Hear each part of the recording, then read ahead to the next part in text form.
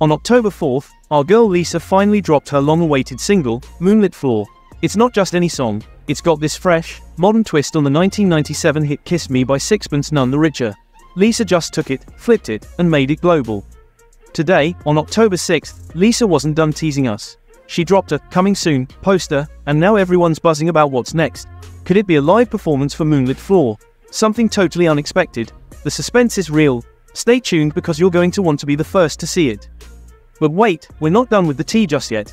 Let's rewind a bit, back to October 4th again, when YG's legendary second general girl group, 2NE1, made their epic reunion for their 15th anniversary concert in Seoul. Yeah, you heard me right. After 8 long years, they're back on stage. The concert was organized by YG Entertainment, and it was called Welcome Back. But guess who was spotted at the concert? Our very own Jennie. Yep, Jennie showed up with her crew, including some of the YG X-dancers. She was seen vibing to the music, totally enjoying the night, and wait for it, she was even wearing a cap that said 2NE1. How cool is that? Jennie repping the old queens of YG. Oh, and speaking of queens supporting queens, Jennie didn't just stop at showing up. She reacted to Baby Monster's performance during the concert and called them "my juniors." Can you imagine? Jennie passing the torch to the next generation like the boss she is. YG family really came together that night, and it's such a vibe seeing everyone supporting each other like this.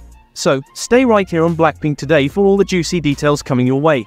Thanks for watching, and see you in the next video.